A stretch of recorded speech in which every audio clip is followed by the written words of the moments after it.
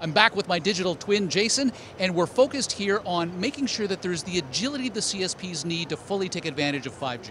Absolutely, Michael. So we're really talking about Nokia's strategy in terms of delivering everything as a service, and the first step of that is really software as a service. So this is how we can help communication service providers provide a lot more flexibility to reduce operational complexity overall as they're starting to deliver all types of new services in their market when it comes to 5G.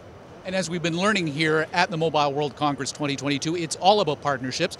Qvantel is one of the partners here for Nokia. Jukka joins us now. What are you hearing about 5G as the buzz continues to build? Yeah, it's great to see all the innovation here, again, face-to-face in a conference. And we see lots of operators going for the 5G in new areas like, let's say, automotive, industrial automation, virtual reality, and many other areas. And when they go to new business domains and new service innovations happen, it's simply needing more flexibility. And that's why we, Qvantel, as partner of Nokia, we are rolling out the no-code BSS, which means that we give the control and flexibility for telcos, because in 5G you really need it.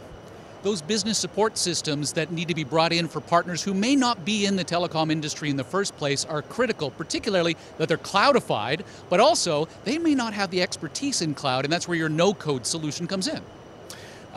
Yeah, so I think definitely with Nokia we have a ready-made pre-integrated 5G monetization solution for telcos.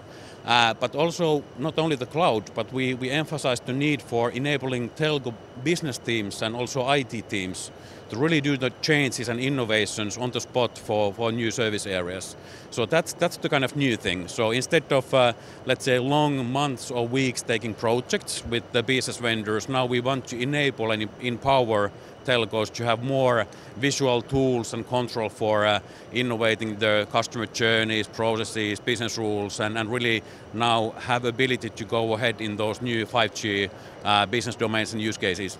And that's the critical part, Jason, because we want to bring these partners in, we want to be able to give them the software they need, almost like a marketplace. Absolutely, and it's really important, and as Jukka just said, right, there's lots of different verticals here, and the service providers right now are actually extending their capabilities in terms of what different types of markets they can address beyond just the consumer services, but into enterprise as well, and having that flexibility from those solutions allows them to really kind of accelerate that time to value for the services that they're offering.